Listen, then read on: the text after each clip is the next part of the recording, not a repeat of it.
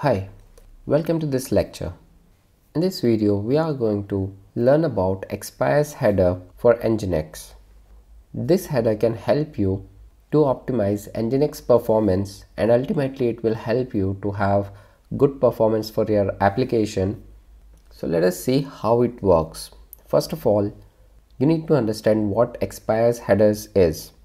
So when a client sends a request and asks for a resource from server, for example, if a client, that is your browser, is requesting a server for an image, then the server responds and sends back the image to client, and it attaches some headers known as response header. Within those headers, you have a header called expires. Expires headers ultimately tells the client for how long it can cache that particular resource. So if you have specified a particular resource or a particular image can be cached for 5 days, then the client, that is your browser, will cache that image for that particular duration. This way, on subsequent request, the server doesn't need to send back that image again, and the client, that is your browser, can use the image from its cache. So this way, in subsequent requests, the performance of your application will be much better than before. So let's see this in action. I have a web server Nginx set up on an AWS instance. This is my instance on AWS, and using easy to instance connect, I am logged in to my instance. Here I have already installed Nginx and it is running. So this is the Nginx process which is running, and if I access the public IP of this instance, I will get the default Nginx page. Here this Nginx page is getting served from this default configuration file. If I edit this, you can see that the server is listening on port 80 and it is serving from this particular directory where www.html. So this is the default file that it is using. We will try to add expires header. So within this configuration, what I'll do is I will add a location block equals to /python.png. So python.png is a file which is already present under where www.html folder. I will just show you. And within this location block, I am adding a header, calling it my header, and giving it a value test header. Let's save this file. Now this is reloaded. To test this out, all we need to do is we need to make a curl request with -i option, and we can use the same parameter. We can use the IP, and at the end we will say python.png because we have specified header for this particular file. So it has responded with all the headers, response header. So this is a 200 OK response, and it is being served through Nginx.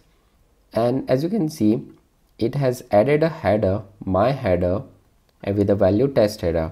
If I do same for the default page, then I will not get this header because the default page, the default index HTML page doesn't have this header, because we have specified this for this particular file python.png.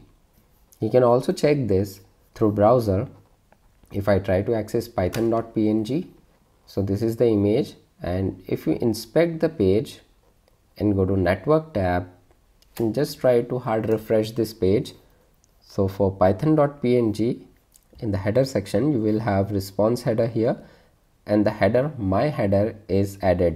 So you can test this here as well. Now we will try to add cache and expires directive.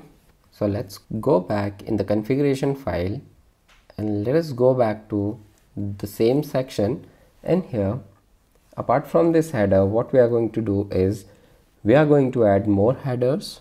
So let us add header and add cache control and set it to public. That means this resource can be cached publicly. Then add another header called pragma and sets the value to public. This is just the older version of cache control. Then add one more header, vary, and set it to about the vary except encoding. We will discuss this in the upcoming lecture. Finally, we will set the expires directive and we'll set it to 60M. That means 60 minutes. You can also set it to 1 capital M. Capital M is for month. Here this will be 1 month, or you can set it for 1H, that is 1 hour. So depending on the time duration you want to cache this particular resource, you can add the expires directive. Let us go ahead and save this and then reload the Nginx. Then let us make the curl request again for python.png. And as you can see, this time along with my header you have cache control public, pragma public, query accept encoding.